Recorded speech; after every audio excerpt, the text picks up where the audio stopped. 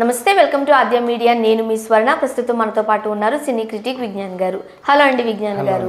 మన కస్తూరి శంకర్ గారు తమిళ అమ్మాయి ఏం చేసినా పాపము విమర్శలు పాలవుతూనే ఉంటారు. అండ్ చూడ్డానికి చాలా క్లాసిక్ లుక్లో సినిమాలు చేసినప్పటికీ, హోమ్లీ లుక్లో చేసినప్పటికీ కాస్త బోల్డ్గా ఉంటుందని ఎప్పటి నుంచో తన మీద ఆ వార్తలు ఉన్నాయి. కొన్ని సందర్భాల్లో ఆమె ట్రోల్స్కి కూడా గురయ్యారు. అయితే నిన్న మదర్స్ డే సందర్భంగా ఎప్పుడూ ఆమె కాస్త సెమీ న్యూడ్గా ఉన్న ఒక బేబీని ఎత్తుకున్న ఒక పోస్టర్ రిలీజ్ చేస్తూ రైట్ హ్యాపీ మదర్స్ డే అని అన్నారు ఆమె. సో అది మళ్ళీ విమర్శిస్తున్నారు కొంతమంది నెటిజన్స్. ఏంటది? ఆ ఫోటో అప్పట్లో రిలీజ్ అయినప్పుడే అది బాగా చాలామంది తిట్టారు. ఏంటమ్మాయి నీకు పని లేదా, ఇలాంటివి ఎందుకు పెడుతున్నావు, నిన్ను ఏదో ఊహించుకుంటున్నాం కదా మేము అని అదొకటి. నెక్స్ట్ ఆ పేరింటే ఒక అన్నమయ్య, భారతీయుడు మంచి క్యారెక్టర్, ఇట్లాంటివి కనిపించే అమ్మాయి. అండ్ నెక్స్ట్ ఇప్పుడు ఇంటింటి గృహలక్ష్మి సీరియల్లో అది టాప్ రేటింగ్లో వెళ్ళే సీరియల్ అనమాట. ఇంటింటి గృహ అందరింట్లో మనిషి అయిపోయింది. ఆ రకంగా మంచి పేరైతే ఉంది ప్రజెంట్. బట్ ఏంటో అప్పుడప్పుడు అందరి మీద పడతా ఉంటుంది పని లేకుండా. అది ఎందువల్లనో ఏంటో అర్థమై చావదు. అప్పట్లో నయనతార కూడా ఇలాగే పిల్లలు కంటే సరోగసి ద్వారా కంటే ఆమె ఏదో అనింది వాళ్ళని. సరే అదొక విషయం. ప్రతి ఒక్కరిని ఒక్కసారి రెండుసార్లు అని కాదు, ఎప్పుడు ఏదో ఒక టీమే కనిపిస్తున్నప్పుడల్లా అంటూ ఉంటుంది. కొంతమంది ఉంటారు సోషల్ మీడియాలో వాళ్ళని వీళ్ళని పోక్ చేసేవాళ్ళు. అందులో ఈమె బేసిక్గా. సో ఇప్పుడు జరిగింది ఏంటి, ఆ పాపని ఎత్తుకొని మదర్స్ డే అని పెట్టేసి మొత్తం పైన నూలు పోగు కూడా లేకుండా సెమీన్యూడ్తో తీసింది. అసలు అవసరం ఏంటి? నిన్ను ఎవడు అడిగాడు మదర్స్ డే విషెస్ చెప్పమని?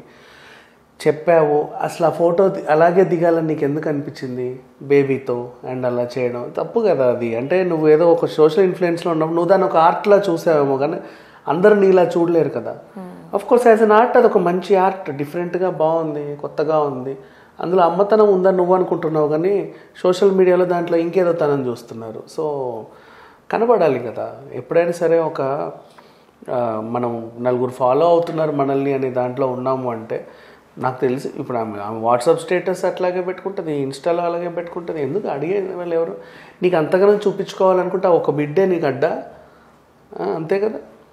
ఈ అమ్మాయి విషయమే ఎందుకు తల్లిదనాన్ని చూడొచ్చు కదా, అందులో ఏం చేసినా ఎందుకు నెగిటివ్ గానే చూస్తున్నారు? తల్లిదనాన్ని చూపించాలంటే మొహంలో తల్లి కళ ఉట్టిపడాలి. అమ్మ అమ్మ అంటేనే ఆ పదానికి ఒక బరువు ఉంటుంది.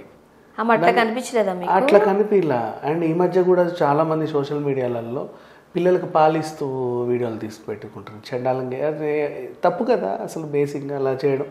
అంటే చాలా మంది దాన్ని విమర్శిస్తూ ఉంటారు కాబట్టి ఇది అమ్మతనను చూపించడానికి అని కూడా అనుకోవచ్చు. కానీ వాళ్ళ మొహాల్లో ఒక తల్లిదనం మనకు కూడా కనబడాలి కదా. అది కనిపిస్తే కదా మనకు. కనిపించట్లేదంటే అది కనిపించలేని వాళ్ళ ప్రాబ్లం, వీళ్ళ ప్రాబ్లం వీళ్ళ ప్రాబ్లం ఎలా అవుతుంది అని మనం అడిగితే, ఒక నిమిషం బాబుతో ఫోటో పెట్టాలి అంటే నువ్వు ఇంకెలాగైనా పెట్టుకోవచ్చు. నీ ఒళ్ళు ఎందుకు కనిపించేలా పెట్టుకోవాలి? అవసరం ఏంటి? ఒక దాంట్లో నీ ఇంటెన్షన్ ఏంటి చెప్పు. అది కూడా కరెక్ట్. నువ్వు చీర కట్టుకొని ఎత్తుకుంటే తప్పేంటి? రీజన్ నువ్వు అంటే ఎవరైనా సరే వాళ్ళ బాడీని బహిర్గతం చేసుకోవాలని అనుకోరు కదా. ఆమె ఈ పంత జనాలకు కనబడాల్సిన అవసరం ఏంటి? ఇక్కడ మదర్స్ డేని చూడాలా, పాపని చూడాలా, నీ వీపుని చూడాలా? అట్లా ఇవన్నీ ఉంటాయి. కొన్ని జనరల్గా కొన్ని యాడ్స్కి సంబంధించో లేకపోతే కొన్ని ప్రాజెక్ట్స్కి సంబంధించో ఇలా చేయాల్సి వస్తుంది. మేబీ అందులో భాగంగా చేశారా? అసలు ఏం జరిగింది? ఇవి ఏదైనా సరే ఒక యాడో గీడో వాట్ ఎవర్ పిండా కూడా టీవీ సీరియల్స్లో ఉండే ఆడవాళ్ళకి ఇట్లాంటివి చూస్తే ఆ సీరియల్స్ దూరం అవుతారు. దానివల్ల ఇప్పుడు టాప్ రేటింగ్లో ఉన్న టీఆర్పీ రేటింగ్ పడిపోతుంది. దానివల్ల ప్రొడ్యూసర్కి నష్టం. ఆ సీరియల్ కూడా ఆపేస్తారు. ఇంతవరకు సక్సెస్ పందాలోనయ్యి అది వెళ్ళిపోతుంది కదా.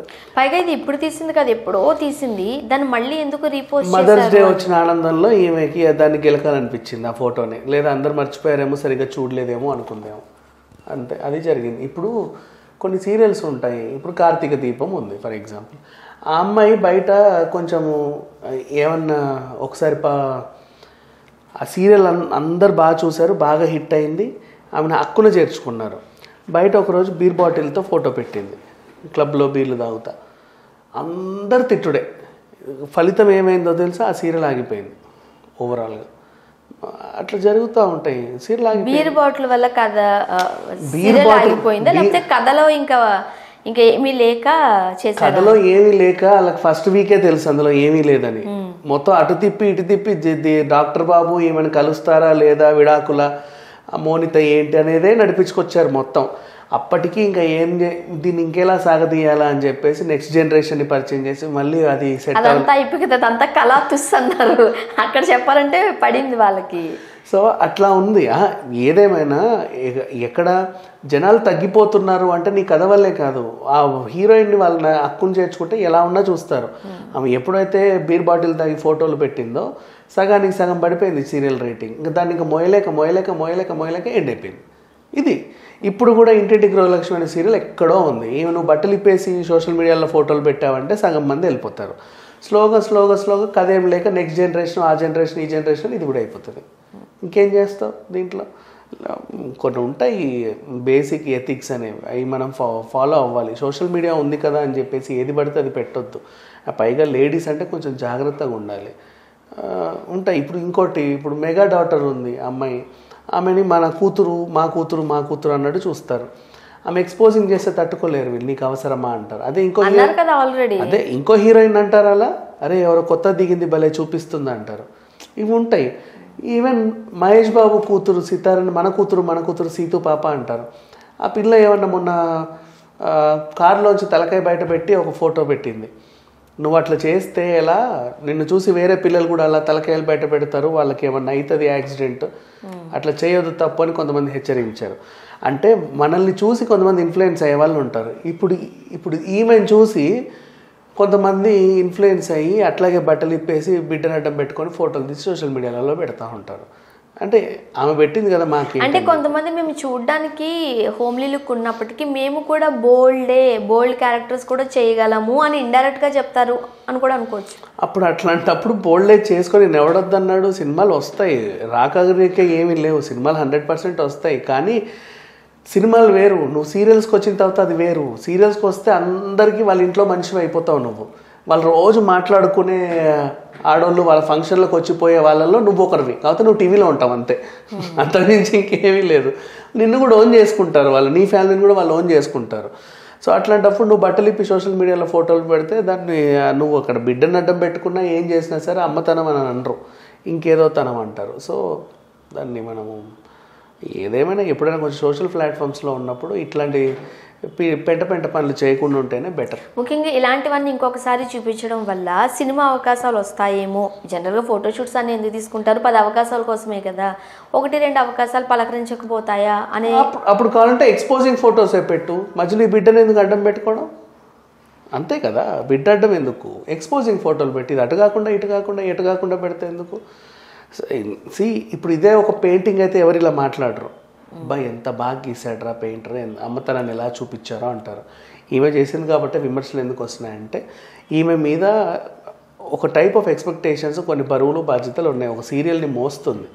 సో అలాంటి టైంలో ఈమె ఇలాంటివి పెట్టడం వల్ల సీరియల్కి నష్టం జరుగుద్ది. అది అంతటితోనే ఆగిపోతుంది. ఇంటింటి గృహలక్ష్మి ఇంకా ఆమె ఇంటికే పరిమితం అయిపోతుంది, అందరి ఇళ్ళల్లో ఉండదు. Thank you so much. Thank you.